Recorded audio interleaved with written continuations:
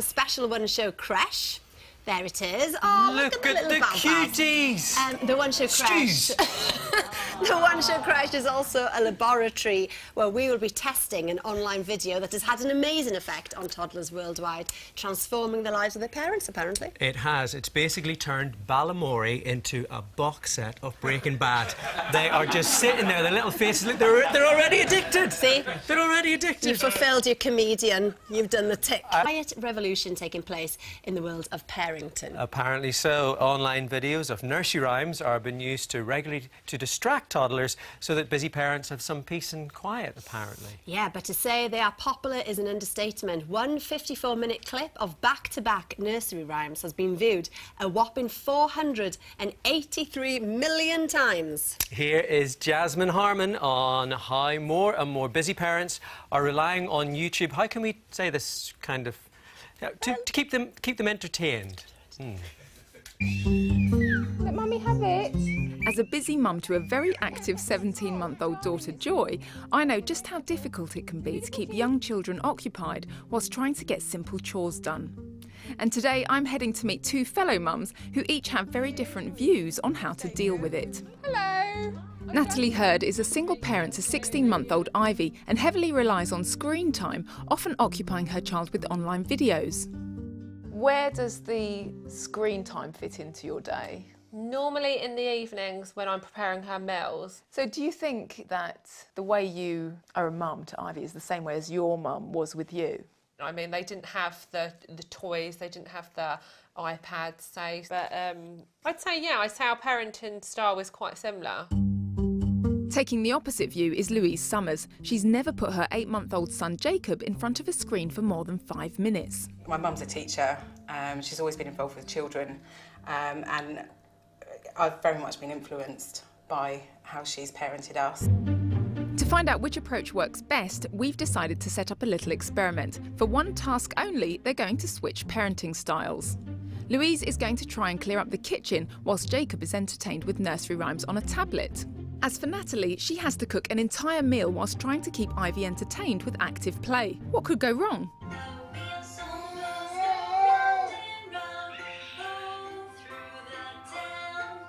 Jacob looks pretty keen, actually. The minute he saw the tablet, he was trying to get to it, and now he's sitting there very happily, watching it intently. Louise's kitchen is sparkling in no time at all as Jacob remains mesmerised by the tablet. While for Ivy and mum Natalie, it's all looking that little bit more stressful.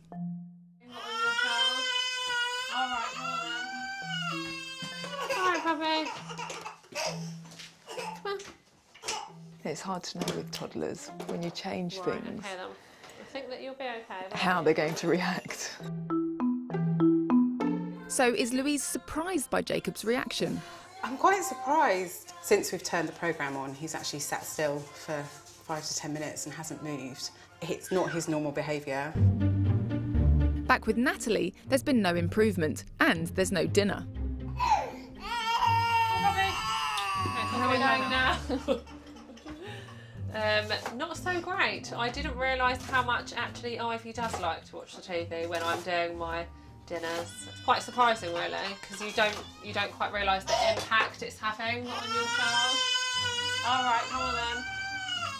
It's clear the tablet helps to provide a much-needed lifeline for busy parents, but I'm keen to find out what effect it's having on the kids. I think a good way to use a screen is always to be very much alongside your child, talking about it, interpreting what's going on, asking them what they're thinking about it, maybe even stopping and starting it so that you can have a conversation. Because there's something about, you being there with your child that will enhance the whole experience of looking at a screen, which can really only do one thing, which is you sit there and I will watch. With the exercise complete, how do our mums feel? I think the biggest thing for me is actually, personally, I'm not interacting with him as much as I normally would. I've got to say, I am shocked. I didn't think it would be so cutthroat as that. I thought she might be quite happy for a little while. I didn't realise as soon as I walked out the room she'd get like that. Well, Jasmine is in the one show Creche/laboratory now. Jasmine, we love what you've done with that room for one day only. Yes, I know. Worked wonders in here, a bit of soft play, it's all good fun. I think I might stay after the kids have gone. And we haven't seen you, Jasmine, since you had your little one. No, she's 17 months old now. Oh, I'm hoping she's in bed by now. Now, are you actually showing them the video, you know, currently, or are they mesmerised by the two people on screen? No, they're not interested in us at all. They're waiting with bated breath for their video. So, as you can see, I've got 6 youngsters here. I'll introduce you to them all. So, at the far end, we've got Charlie. He's 7 months old. Quite a calm baby, according to his parents, but with quite a short attention span. Next here, we've got Rose. She's 5.5 months old, and she's been to baby cinema before, so she is an old hand at this. We've got Marnie here. She's 18 months old. She loves Mr. Tumble, and she can watch for a long time, so you never know. Let's watch this space. We've got Dita. She's 5 months old, and she's never watched a YouTube video before. Next up, Cruz, who's 7 months old. Now, his mum vowed she'd never use TV or YouTube to distract Cruz, but she does. We've all fallen for that one. And last but not least, we've got little Logan, who's 11 months old. He thinks...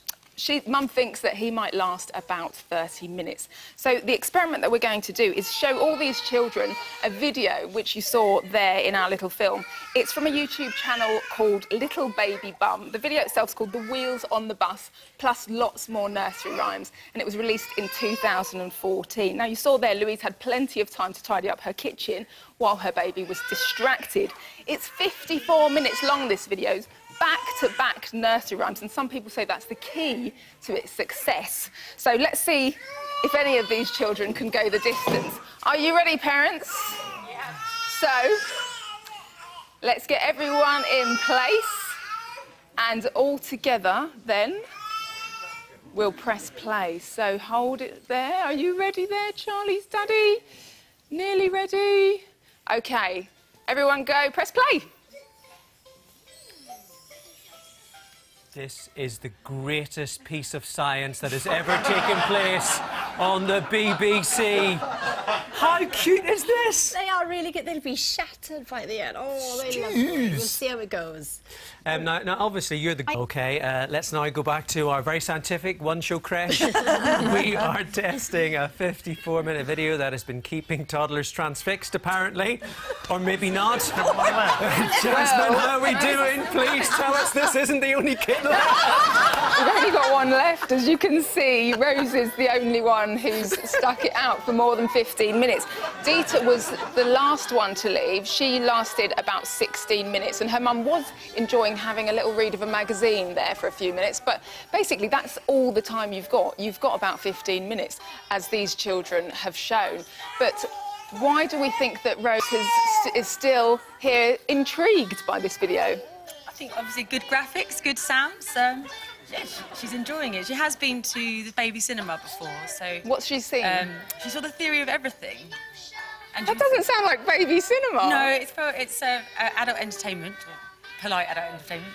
Yeah, not that kind of adult entertainment. And, yeah, so basically you can take your baby along, they leave the lights on, everyone takes their baby, so it doesn't matter if they scream or they need a nappy change. What's she doing? Is she singing along, or is she losing interest? I think, well, given the time of the day, it's quite tough, and so she's probably losing a little bit of interest. I'm not sure I'd sit her in there for a long period of time, but it's quite handy to know if you had urgent business you needed to get to, that you could put her in front of an iPad and it'd keep her entertained for a short time. And what's the next movie you're going to see with her? Well, I did look at the next week and it was 50 Shades of Grey, but I thought that was a little bit inappropriate for a baby, so we'll have to see what comes on after that. OK, well, thank you very much, and well done, Rose. You've gone the distance out of all the children here.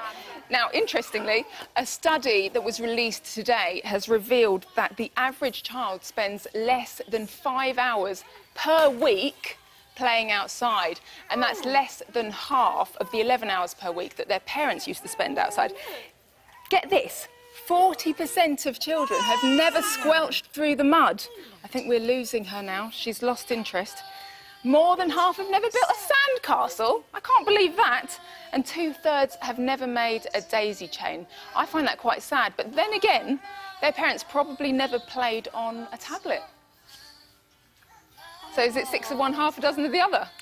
There we go. Well, that was a good experiment. That I think that was a huge success for It is us. past their bedtime, in fairness. I isn't think it is, and we'll be having a little bit more coming up on making babies cry later on in the show. Yeah. Now, earlier, Emmanuel did